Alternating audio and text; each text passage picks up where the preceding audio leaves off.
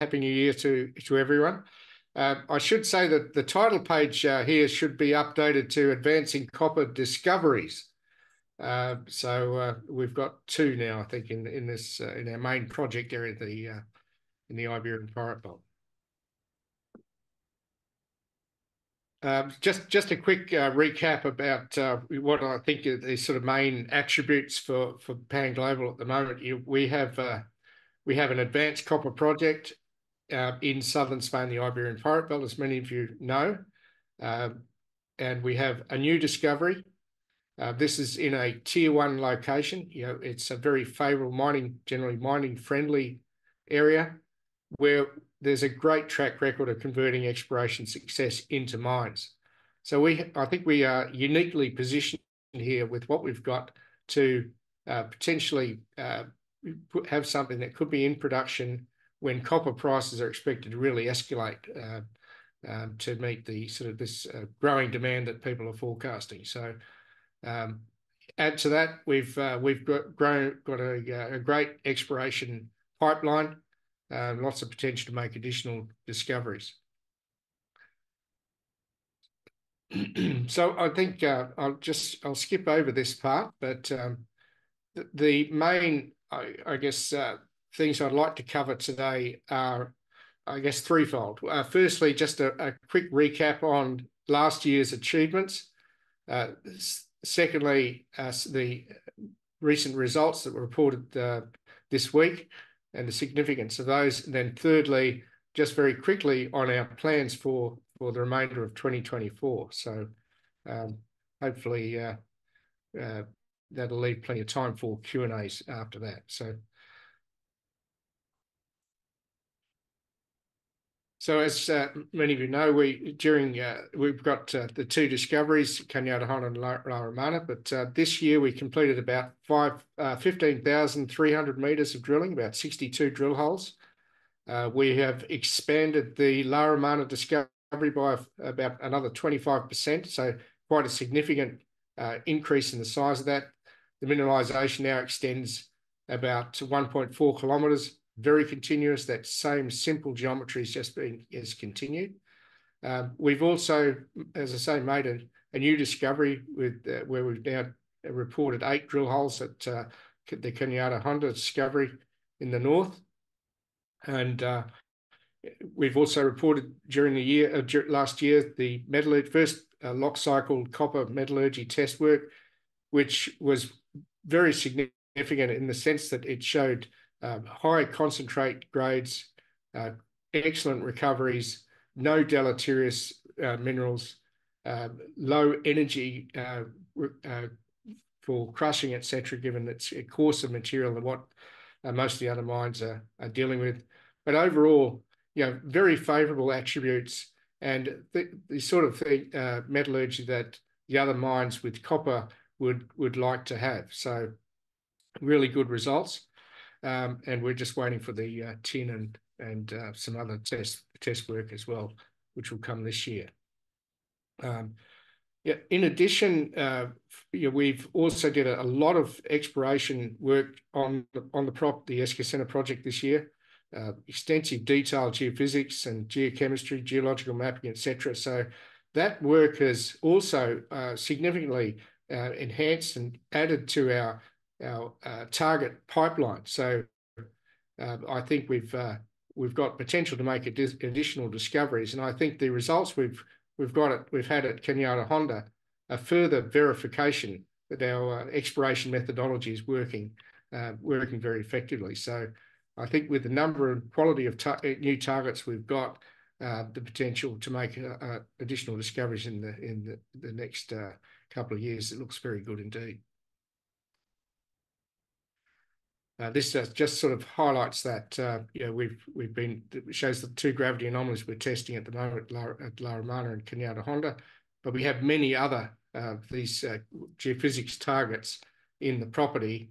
In particular, you noticed the Bravo target, which we hope to get access to this year. So overall, we had a very successful year in 2023, despite a very difficult market. We raised about 6 million near at the end of October, so we're funded through for this year. And I think the other significant point to note, we brought on a new board member, Corinne Smith, who brings a lot of sort of metal marketing background and so on, other experience, and Corinne's with Newmont. So I think we're very well set for a good 2024. So just if I move on to some of the new exploration results and the news we put out this week. So starting with the last news release first, we reported well, first of all, we completed about 7 holes last year and we've hit copper in every hole.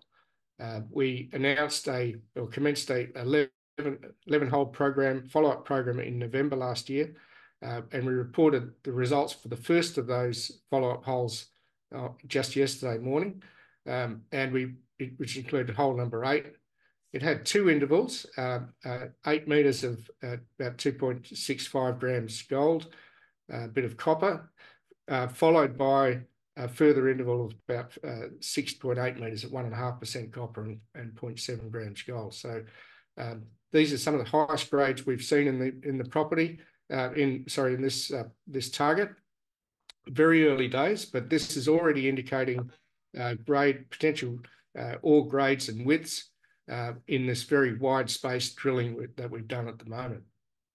So we have another 2 holes yet to report, and about another 8 holes planned for follow-up in this target. This just shows the latest results. So there's two very close intervals here, and this a very good coincidence with the geophysics. So as I say, we've been testing largely geophysics targets with the wide space drilling at this stage, and that's been very effective. And importantly, we've got, as I showed on the previous slide, we have over 2-kilometre long gravity target. So we've shown already with this drilling that some of the better thicknesses and grades coincide with this gravity anomaly. So at this stage, all of this remains essentially untested. So part of the follow-up program that we've got underway at the moment will look to step out along this target and see if it extends. But if it does, this is a very large target. Really could be a significant discovery if this continues.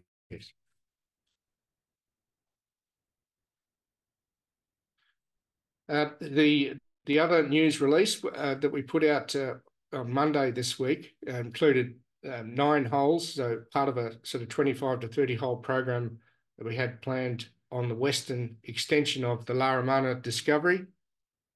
We've now completed 20 holes on that follow-up program, extension drilling program, if you like. And these results were very significant, I think, in the sense it looks like we've identified another high-grade lens off in the northwest, coincident with the gravity anomaly and also with the downhole electromagnetics geophysics target. So the mineralization is very much open in that direction. With the drilling we'll continue later this year, we'll look to extend that even further. So those results were pretty significant. I should note that we holes 173 with 9.7 meters at about 1.7% copper equivalent. Nice grade, not very deep, and we had another hole in this 20 holes that we've completed in the west, included 15.9 meters of also about 1.5% copper as well. So great results. Laramana's continuing that same simple geometry. Very ideal for an open pit. Comes to surface in the south, dips away to the north. The drilling so far has continued to is favouring drilling the shallow western extensions rather than chase the mineralisation at depth. And obviously there's an economic rationale for doing that rather than going deeper at this point. So great results, still growing, 1.4 kilometres long now, 180 holes completed. It's a pretty good looking project at this stage. All right, so this just shows some of that simple geometry that's continued this is the westernmost section, showing some of that the high grades that we reported just yesterday.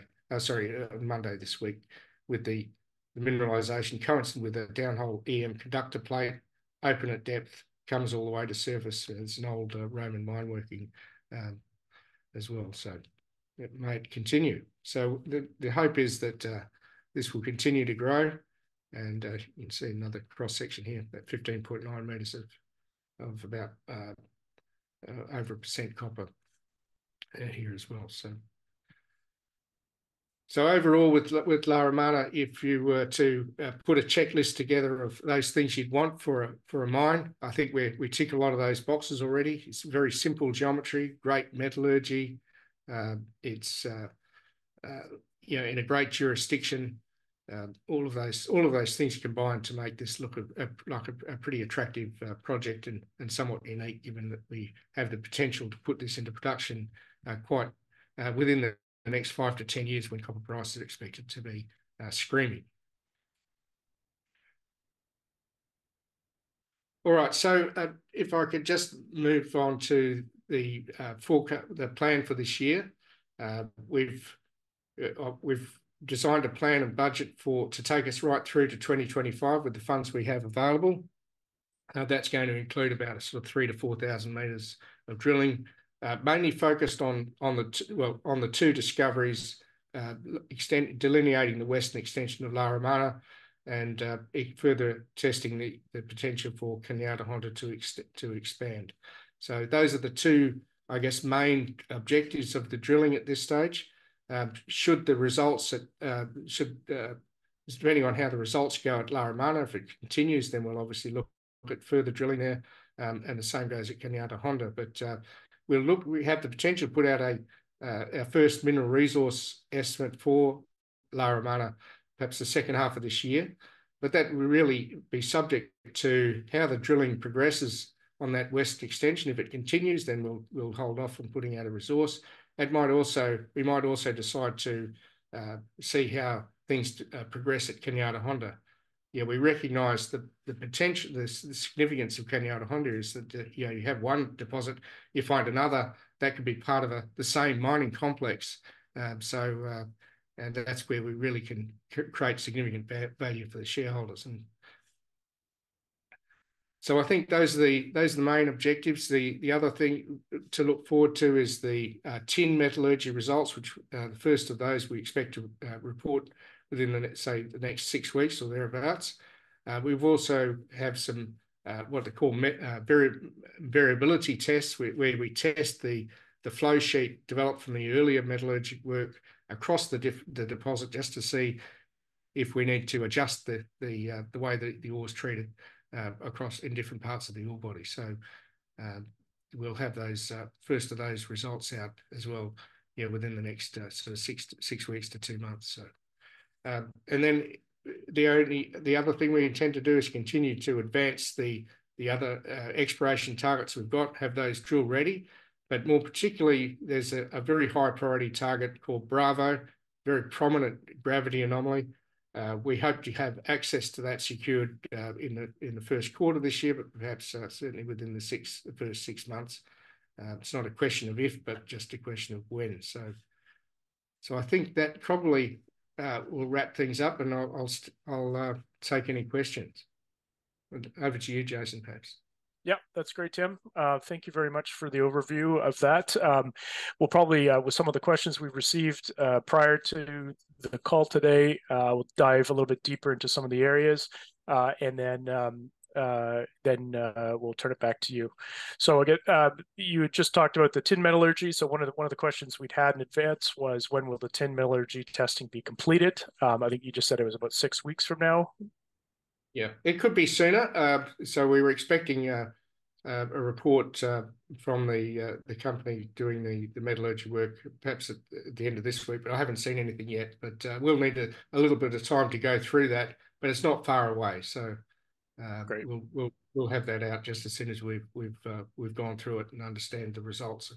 But suffice to say, at this stage, we're very encouraged with the feedback from the metallurgists at this stage. It looks like the tin, which is all occurring as cassiterite, which is the ideal mineral for metallurgical extraction. But it looks like it's very amenable to gravity separation. So that's very good news, because that's a potential low-cost addition to the processing flow sheet. So, and the recoveries look quite good as well. So, yeah, very encouraging at this early stage. But that, I should say, the significance of that is, of course, the tin. Yeah, at this stage looks about 15 to 20% of the in situ value. So, yeah, it could make a real meaningful contribution to the economics of this discovery. That's great. It sounds like in our case, at least at La Romana, that it's not a science experiment the way it is with a lot of deposits out there where you're going to have to do a lot of complex processing. So that's a positive for investors. Next question. Do you have any idea when you will get access to the private land east of La Romana? So talking about the Bravo target, obviously. Yeah, look, we thought we'd get it last year. We got a resolution from the government, in fact, essentially what they call a temporary occupation order, but they had there was an error in the paperwork, so it's had to go back to them. So hopefully that will get the renewed resolution from the government quite soon, and we can. That's usually the catalyst for concluding an agreement, an access agreement with the landowners. So that's been our experience with other areas. It's the only area now that we don't have access to, and just to remind people, we have over 90 access agreements at this stage. So this is just one area that we're waiting on. But look, we're not short of places to drill. We've got plenty of other targets to go to in the meantime, but yes, the Bravo target is clearly a very attractive geophysics feature. Yeah, great.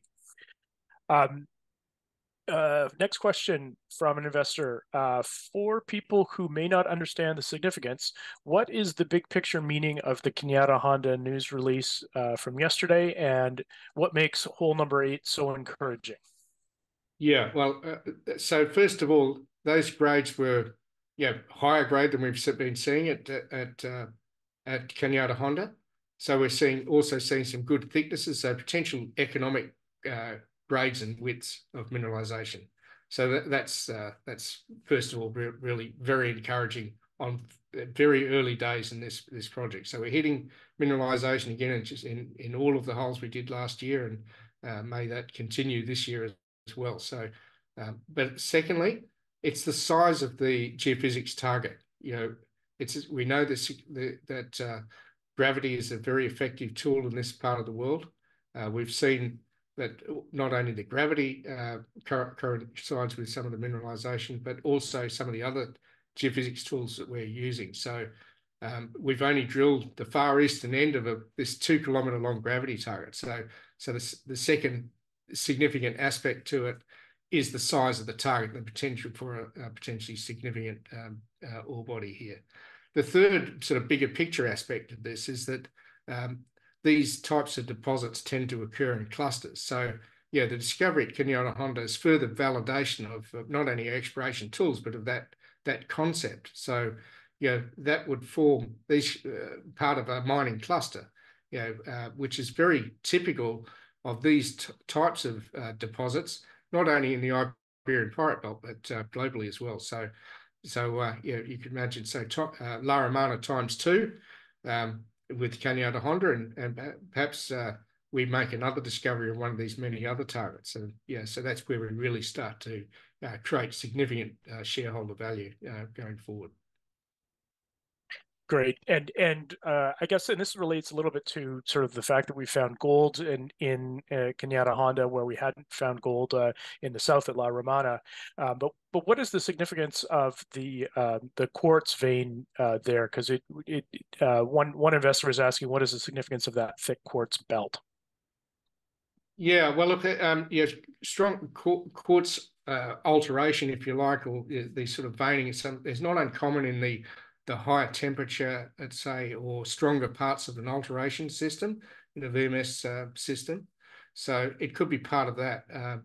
Of course, at Cañada Honda, this is part of a sort of a thrust fault sequence. So we've got older rocks pushed over the top of the volcanic sequence that hosts most of the ore bodies in the Iberian Pyrite Belt. So it looks like we've got this zone of perhaps modified volcanogenic massive sulphide related mineralization beneath this major thrust. So it could be a combination of both some of the early primary VMS volcanogenic massive sulphide system with an overprint from this major sort of thrust fault event.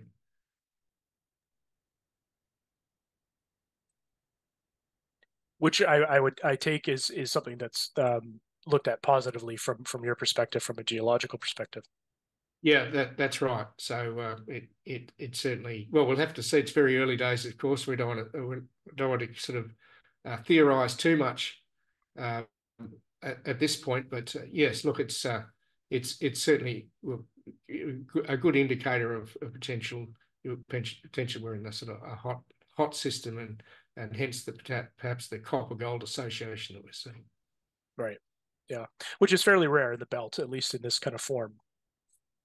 Well, gold actually is not unusual in the Iberian Pyrite Belt. It does report to different concentrates. Tends to occur in a couple of different metal associations. One is a copper gold association, sometimes with a bit of cobalt, a bit of bismuth. And I should say we've been seeing some quite anomalous, elevated levels of cobalt at Cañada Honda. So it looks to be part of that sort of higher temperature metal association. But the other way it can occur as well, which is more of a sort of a lead zinc silver arsenic association, lower temperature, like Asnaquia, which is just about 4 kilometers to the east of this discovery. That's more zinc, but there is a bit of gold with that. Does that answer that question? Sure. Yeah. So, and I guess touching on the cobalt one, there was a question that we had in advance was you reported on cobalt at Cañada Honda and the results yesterday. Is 0.09% cobalt really that significant? And is it hard to recover? Yeah, well, look, cobalt is about 7 to 10 times the price of copper per ton. So, it has potential economic interest for that reason. At this stage, we don't really know how the cobalt is occurring. Sometimes it can be difficult to extract. So we haven't done any metallurgy or petrography or looking at the minerals under the microscope to see how the cobalt's occurring. That's for further work. But at this stage, it is, I think, important just to at least show that we are getting some quite elevated levels of cobalt here. And if we can extract it, it could be a nice addition to a concentrate. So a 0.09% cobalt would equivalent to what in copper then? Yeah, say 0.7 to 0.9% copper, something of that order. Okay, so significant enough to make a difference if it's there in quantity. That's right. Yeah. Co-product or if it can report to say a copper concentrate. Right. What is the planned hole spacing at Cañada Honda, and is this different than what was done at La Romana in the past 3 years, and why, if it's different?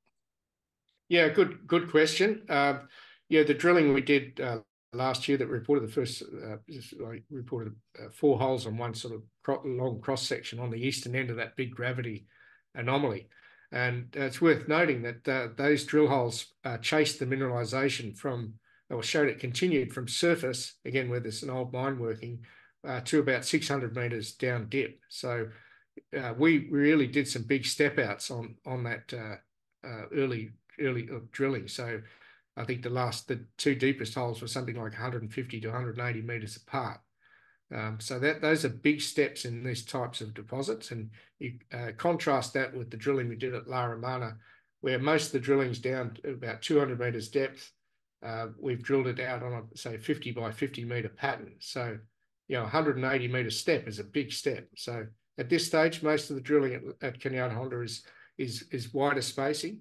And it's been really a function of drilling a variety of geophysics targets. So we've tested some IP chargeability anomalies, IP resistivity targets, downhole conductor plates, modeled anomalies, and the gravity target. So, we've shown that, certainly there's a strong coincidence with the gravity anomaly. The downhole EM seems to be very effective again, but also, in particular, the IP resistivity seems to show some correlation with the mineralization. So, drill spacing is more a function of testing a variety of geophysics targets at this stage.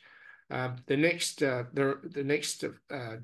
drill holes will be sort of further step outs, if you like. We're not at an infill stage or anything like that, but looking to test further along that big gravity anomaly, stepping out at sort of intervals of perhaps close to 100 meters thereabouts.